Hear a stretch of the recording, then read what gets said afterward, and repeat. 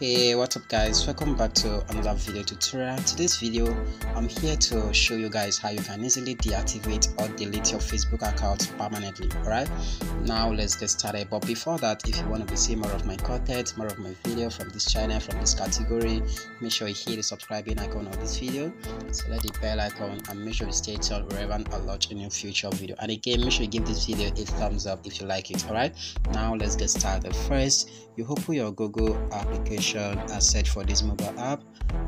Okay, you search for delete